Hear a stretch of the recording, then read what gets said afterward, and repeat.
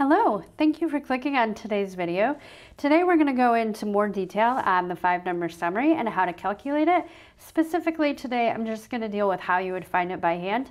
I know that that might not be totally necessary because in today's day and age we've got computers or we've got calculators that'll do it for us, but I like to be able to see how to do everything, so we're going to do it by hand. So we have a 5-number summary and we're going to be looking at the number of Twitter posts. Now, one of the things that's really important with a 5-number summary is the data has to be in order. Now, if you're using a computer package, you don't have to worry about putting it in order or entering the data in order. That's what the computer is for. It'll do it for you. However, if you're going to find it by hand, you need to put the data in order. So here's the same data set, but the data is in order. And this is important because when you talk about values in the 5-number summary, really you would be describing them as less than, greater than, or in between. And to do that, you really have to have the numbers in order, otherwise those types of comments wouldn't make any sense.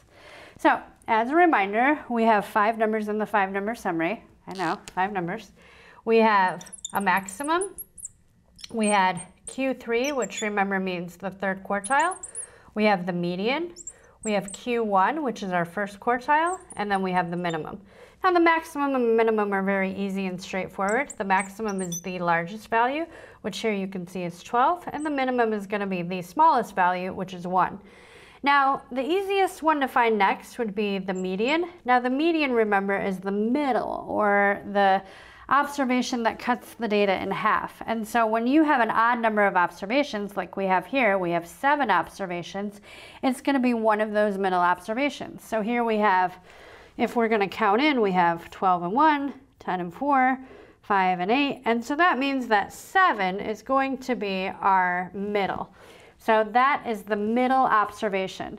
Now it could be the case that you had an extra number of observations or an even number of observations. And if that's the case, let's say we added 13, then your middle would actually be 2 numbers and you would take the average. So there it would be 7.5 because you would add the middle 2 observations and divide by 2. But if you have an odd number of observations like we do here, we're going to just take the middle observation. Okay. So now, when we find Q3 and Q1, we're going to use a similar method to what we did for finding the median, but we're going to instead have for Q3, it's going to be the median of the top half of the data.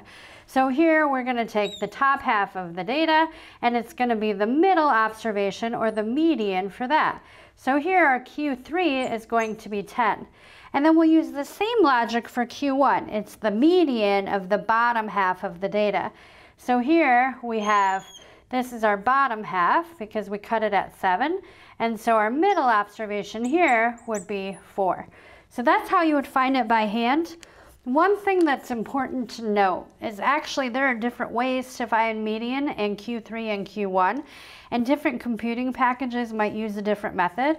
What I showed you here is not universal. I know that's kind of frustrating, but nevertheless, this is a way that you can find it by hand, and essentially that's the logic behind it. You have all of your data in order, you cut it down the middle to find the median, and then Q3 is the median of the top half, and Q1 is the median of the bottom half. I just want to emphasize one more thing before I let you go for the day. Remember that the 5-number summary has the goal of chunking the data into 25% chunks. So between each of these 5 numbers, there's 25%. So for this, I could say that 50% of people post between 1 and 7 Twitter posts per day. Or I could say 25% of people post between 7 and 10. And that's how you would use that 5-number summary. Again, why it's important to have it in order. And so in next videos, we will talk about how to read output from a computing package and how to identify the 5-number summary from that. See you then.